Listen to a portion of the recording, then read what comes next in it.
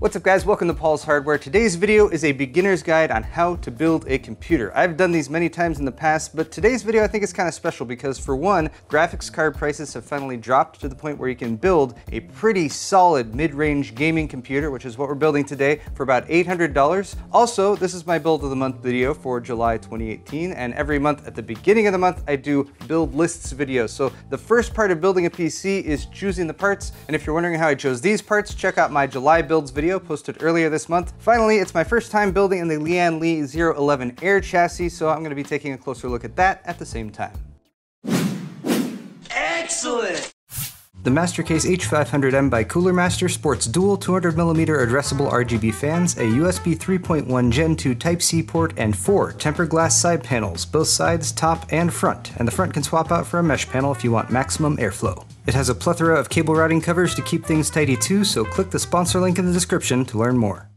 So what are the highlights of this $800 PC? Well, first you have an R5 1600 CPU, which is a 6-core, 12-thread processor from AMD. This is a very solid processor for both gaming as well as doing some media creation, as well as possibly gaming and streaming at the same time, if that's something you're interested in. We've also got a very solid mid-range graphics card in the RX 580 with 8 gigabytes of video memory, and a bonus here is that if you decide to upgrade to a gaming monitor, it is FreeSync compatible, and those tend to be a little bit less expensive. Other than that, we've got 8 gigabytes of DDR4 memory, a 240 gig SSD to load our operating system onto, as well as a nice feature set on our motherboard. I'm going to go over each part individually really quick to talk about not just the part itself that I'm building with today, but sort of the range of parts that you might choose for each component that you're choosing, because that's one of the benefits of building your own computer, is choosing the parts yourself. Also, building it yourself will allow you to go in the future to do upgrades or repairs if needs be. Now, the cool thing about this build is that since 2 or 3 weeks ago when I put all the parts together in the list, it has actually dropped in price by about $50 thanks to selling the motherboard as well as the SSD going down in price. Now, I've taken that $50 extra and I've applied it to the case. The Lian Li 011 Air costs more in the $120 to $140 range depending where you buy it, and that is probably not the best bet, because if you have extra unexpected money to spend on your computer, you're probably going to want to apply it somewhere where you get a little bit more performance. So let me talk about the prices of each of our components and where you might more intelligently spend your extra $50 to get more performance, starting with the CPU. And the CPU is often a place where you might start when you're building a computer. Choose your CPU and then work from there. The Ryzen 5 1600 is a great choice right now because you can get it for about $150, 6 cores and 12 threads. It's a very good performer and you get a lot of bang for your buck. It's also on a platform, which is Socket AM4, which has quite a few different motherboard chipsets available for it. But Socket AM4 is compatible with a lot of different AMD CPUs, including second generation Ryzen processors, the 2000 series CPUs such as the 2600 and 2700X.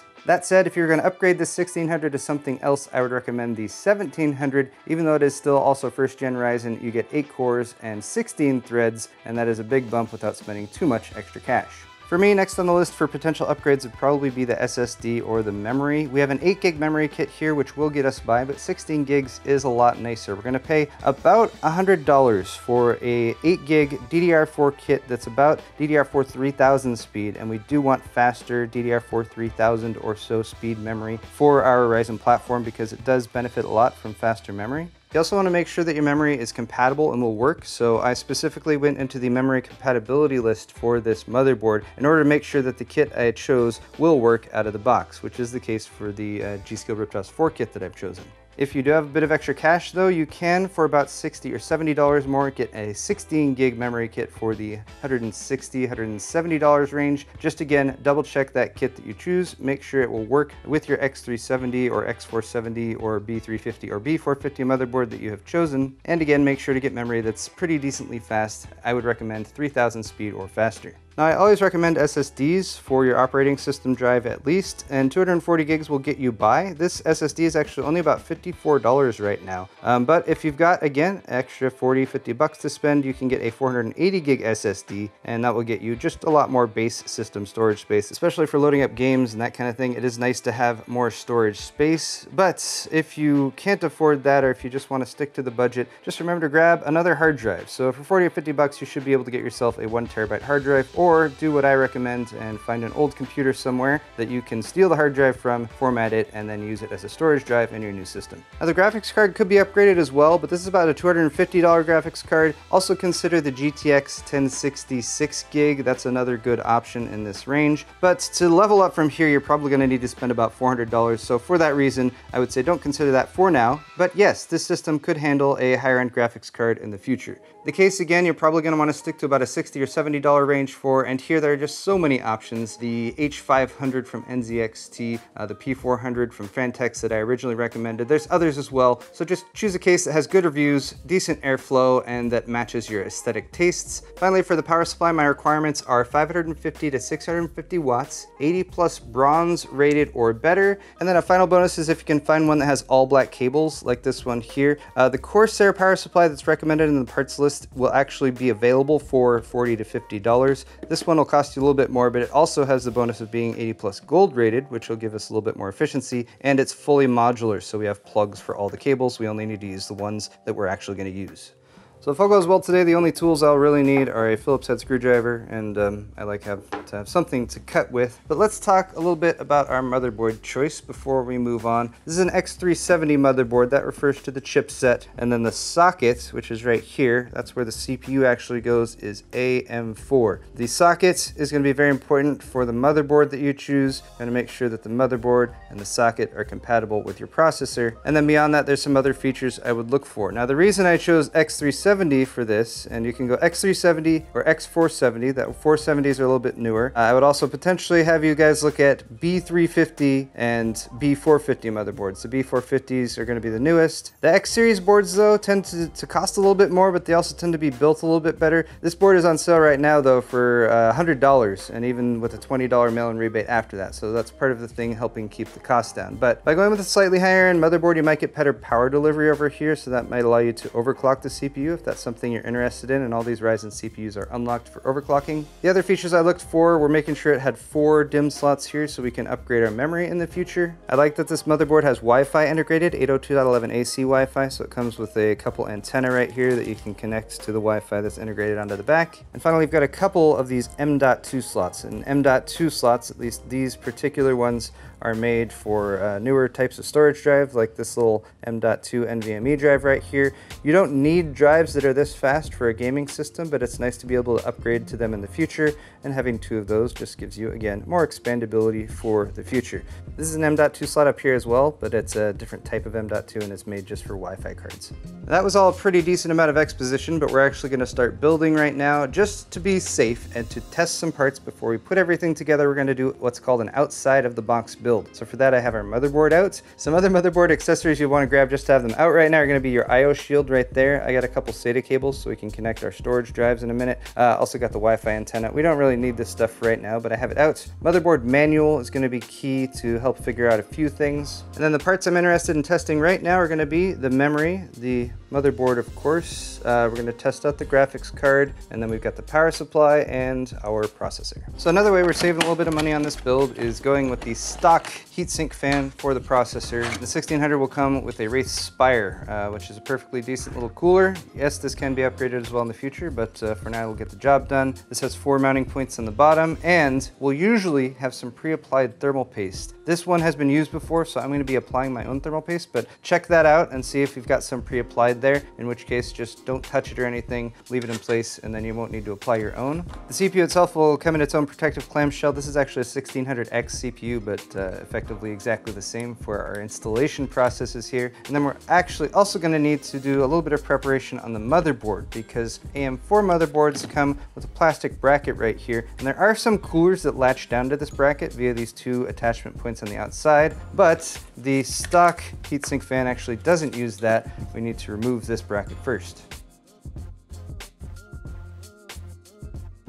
I should have mentioned this already, but static electricity is something that you should at least pay some attention to when you're working with computer parts like this. If you are concerned about ESD, electrostatic discharge, then you're going to want to take your power supply, plug it into a grounded outlet. You don't need to turn the power supply on, then just touch the housing, and that will make sure that you are electrostatically discharged, and then you can continue to work on your sensitive electronic components. When I removed those two brackets, the back plate came loose. This motherboard does have a back plate on the back, which sits in there just like that. So just bear in mind as we're setting our motherboard down on our non-conductive cardboard box here that it came in to keep that kind of in place, and then we can go ahead and install our CPU. So now we're going to install our CPU. So we're going to open the clamshell. Be careful in this part because the CPUs do have pins on the bottom, and those pins can be bent, and you definitely do not want to do that. So hold the CPU by the edges, and then note, if you look at it from the bottom or the top, there should be one corner that has a triangle on it. So note that triangle, and then look at the socket itself. There should be a small, little tiny triangle on the corner of that socket as well. Now we're going to lift up this little retention arm on the side of the socket, and that will open it up. Line up the triangle, and simply drop the CPU down into the socket. Should require no pressure. Zero insertion force required to install that CPU, just like these mugs that I sell with the zero insertion force screw on it. You guys should all buy one of those, available on my store at paulshardware.net. But anyway, once you've double checked that the CPU is all the way down in the socket, all you got to do is lower that retention arm, and it is installed. Now we're going to install the CPU cooler. Again, you'll usually have some pre-applied single-use thermal paste on there if it's a brand new CPU. We do not have that, so we're going to apply our own thermal paste with just a blob right here in the center. If you have old thermal paste that you need to clean for some reason, you can use some paper towels and some rubbing alcohol. For our purposes though, we've got a little blob in the center. I usually go smaller than a pea, but larger than a grain of rice. And then we're going to set our CPU cooler directly on top of that, lining up the 4 screws. And now we're going to tighten the 4 screws, but don't just tighten one corner all the way down. I usually like to get it just threaded on there, then go across to the opposite corner. We'll do the same there with just a turn or 2. And we'll get corner number 3 threaded, and corner number 4 is threaded on there, and then we can go ahead and tighten down the other corners. And there we go, it should be nice and secure on there. Our CPU cooler is installed. Now there should be a plug coming off of it. This is a fan plug 4-pin, and there should be a 4-pin header on the motherboard that says CPU fan. If you can't find the CPU fan header on your motherboard, it's a good time to double check the manual, which should have a layout of where those all are. And for pretty much any plug that you're plugging into while installing a computer, there's only one way to plug it in. So there is a key on one side of this, just make sure you line that up. Next, we're going to install the memory. We have 2 sticks and we have 4 slots. So again, you should double check your manual to make sure which slots you should install to, because you do want these in dual channel mode. Usually it's going to be every other slots, and usually it will be the further 2 slots from the actual CPU that they want you to start with. So we're going to go with slot number 2, slot number 4 here. There's clasps on either side sometimes, but this motherboard design actually only has clasps on one side, and then the memory itself has a notch in the middle. It's not quite in the middle, it's slightly offset, so you'll notice the notch here is on this side. So we're going to flip the memory over, line up the 2 sides with the slots, and then give it firm pressure straight down, and you should get a little snap in on the side that lets you know it's installed. It's usually a very satisfying feeling. Memory is also very easy to remove, and that's why memory is an easy thing to upgrade, because all you have to do is loosen that little slot, lift it out, and there you go. So memory installation, memory removal, one of the easier things to upgrade in a DIY PC. So just a couple more things to do for our outside of the box test setup. We need power to the motherboard, and there are 2 main power connectors from the power supply to the motherboard. There's an 8-pin, this is the supplemental CPU power, which is up here in the top left on the board, and then there's the main 24-pin power connector. Both of these have little catches on one side of them, so you can only plug that plug in one way. And the main thing to keep an eye out for when it comes to power supply plugs are the CPU supplemental plug, which is a block of 8, 4 plus 4, like that, and then the graphics card supplemental power, which is also a block of 8, but it's going to be a 6 plus 2, like that. Again, these are also keyed in there, so it's very challenging to actually plug a PCI Express graphics plug into the CPU one on the motherboard, but it is important to know that both exist, because it is one of the things that you might get confused about. So that should pop in and clasp itself pretty easily, and then we will bring the 24-pin around here for the main and plug that in like so. Bear in mind for these 24 pins, they can be pretty sticky sometimes, so you might want to give the motherboard a little bit of support underneath it. And if you do need to unplug it, just keep the clasp loosened and you can kind of rock it back and forth, and you should eventually be able to get it to come loose. There we go.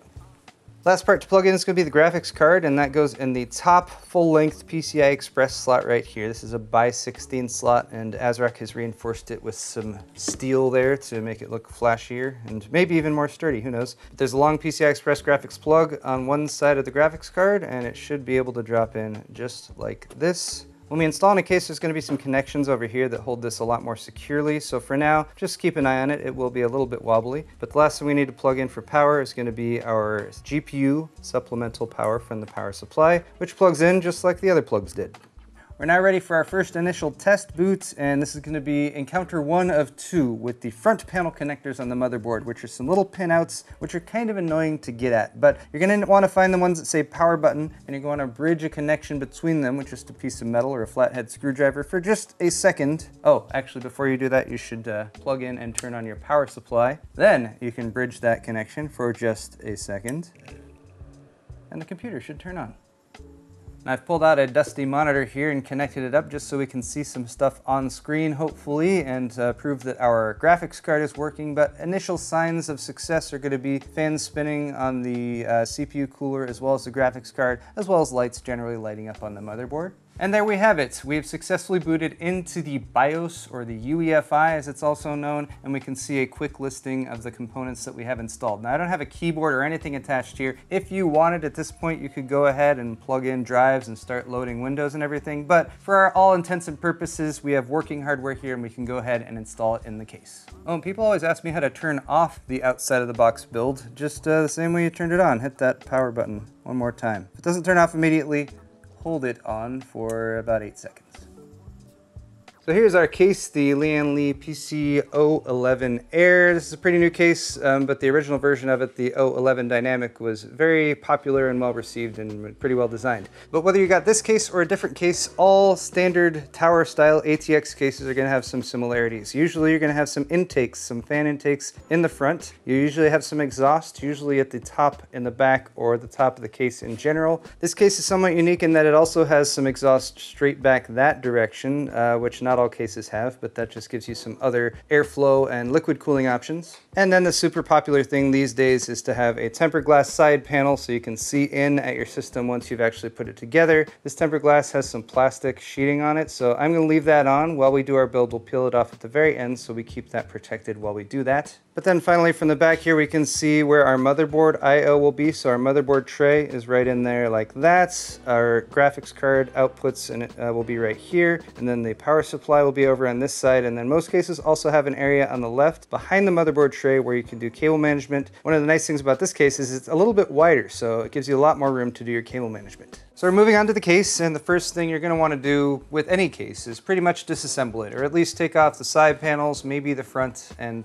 top panel as well, just to give yourself a better idea of how it's all put together. This case, for example, has a top panel that actually needs to be removed before your side panels can be removed, which is an interesting design, but I kind of like how the tempered glass sits in there actually. But not to get too distracted though, the case is going to have typical mounting locations for most stuff. So motherboard is going to go on the motherboard tray right in there. Where's the power supply going to go? Down here in the back at the bottom. Where is the graphics card going to go? It's going to sit on top of the motherboard and it's going to have outputs right here. What else in the case needs to be connected up? It comes with 2 pre-installed fans at the front here for intakes. That's for the standard Lian Li 011 Air. This is the 011 Air RGB, which means it came with a 3-pack of 3 extra RGB fans, which I could install, but I'm not going to because I'm going to pretend this is the less expensive version. And honestly, 2 120mm front intake fans is good, but these fans are going to need some power connection, and that's probably going to plug into your motherboard. And then the case itself is almost always going to have a collection of cables that come from the front panel area, which is to connect up the front panel for USB 3.0. This one actually also has USB 3.1 Gen 2, which our motherboard does not have, so that connection is just not going to be used.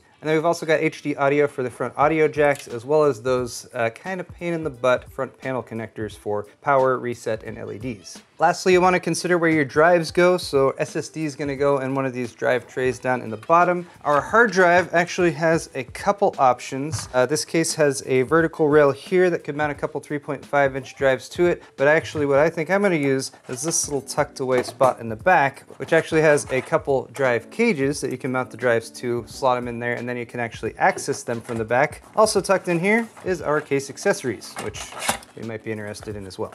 Here's the accessories that come in that little box. For these screws here with the kind of rougher thread on them, those are going to be for the power supply. We'll mount that in just a second. We have these finer thread screws here. These are going to be for mounting the motherboard to the motherboard standoffs. They've also thrown in a few extra motherboard standoffs there, although most of them are pre-installed. And then we've got these guys, and these guys are actually made specifically for spinning mechanical drives, 3.5-inch drives, because if you have one of the drive trays, it might have little rubber mounts like that. Those just pop right in there and then mount the drive from underneath. I'm going to get the power supply installed just so I can plug power into everything else as I install it. Other than the 3 cables coming off of this that we already used in our test setup, I've just plugged in the SATA power for this as well. Since we have 2 drives to plug in, each will need a single SATA power plug. The power supply does have a fan intake here, so it's going to want to draw air in from the side panel, so we'll want to have that facing out. Just drop the power supply in like so.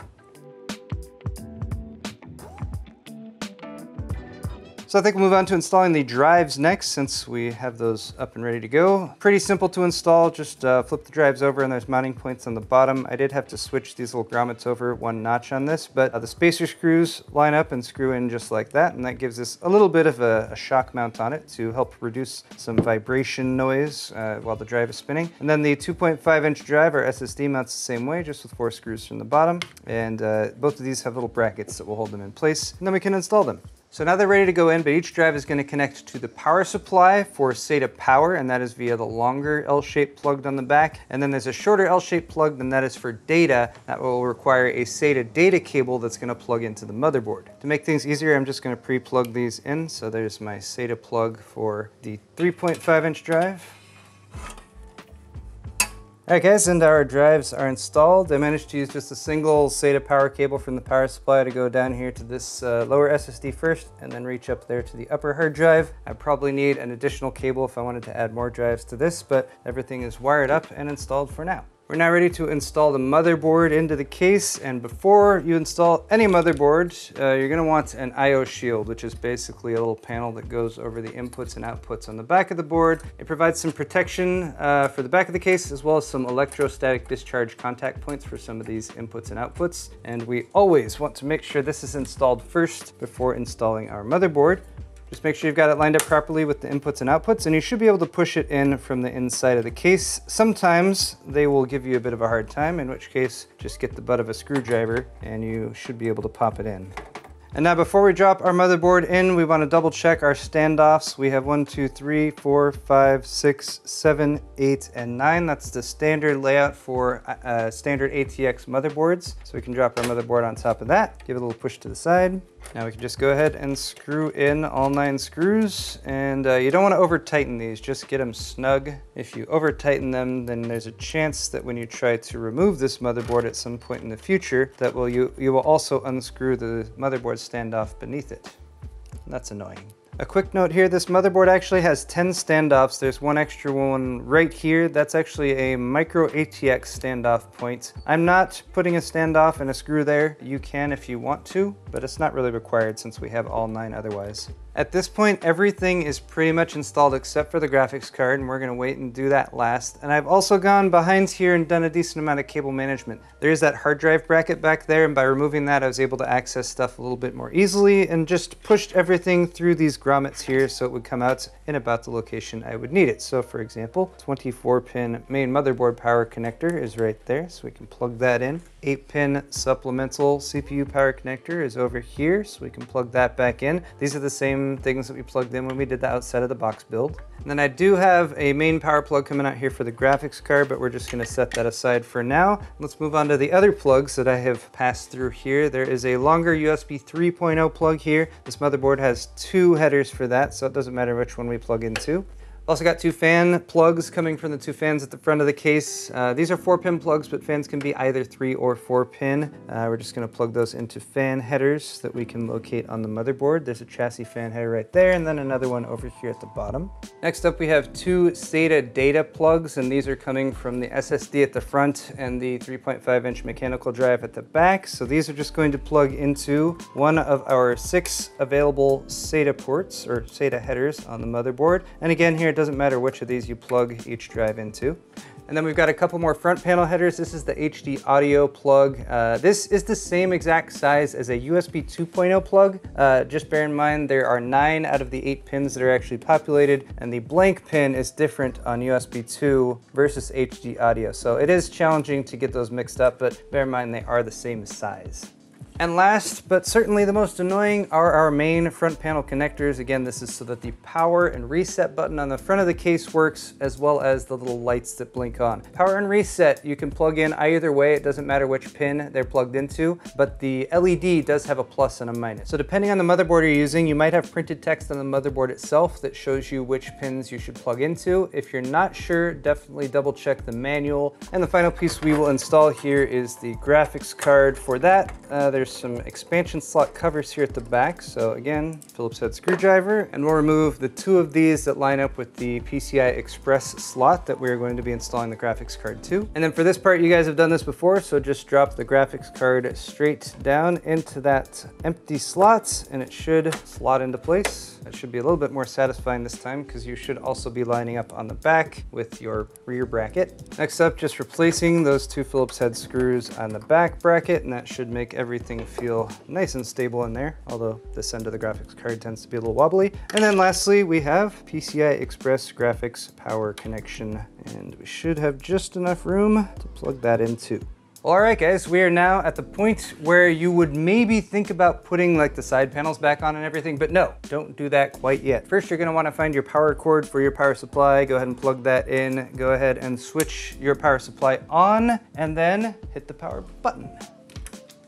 And now your system should turn on. This is, again, excellent news. Everything's powering on. We got lights, we got spinning fans, front fans are spinning, and everything's looking pretty tidy. Of course, at this point, what do you do next? Very good question, and I have a video specifically on that topic, so I would direct you now to my first 5 things to do with a new PC build, where I walk you through installing Windows 10, as well as some other stuff. Don't forget to watch the follow-up 3 more things video as well, because I supplement it, so check both of those videos out if you want to know what to do next. Well guys, the system came together quite nicely, and whether you're a first-time builder or you've done this 100 times before, I hope you maybe have learned a little bit of something from watching this video. My final thoughts on the Lian Li 011 Air are that it's a very easy case to build in. I like that there's a lot of space. I like that it's not insanely tall or insanely huge. It's just a little bit wider than normal chassis. I think if it came across a downside, it would probably be a similar complaint to what Gamers Nexus had, which is that the dust filters on the case, although they are everywhere, are not the most ideal. They're held on by magnets, and Gamers Nexus also saw that if you remove that front dust filter, it actually improves the airflow and the thermal performance of the case quite a bit. But again, guys, check out that first 5 things to do with a new PC build if you're wondering what next steps are. Thank you so much for watching this video, and we'll see you guys next time.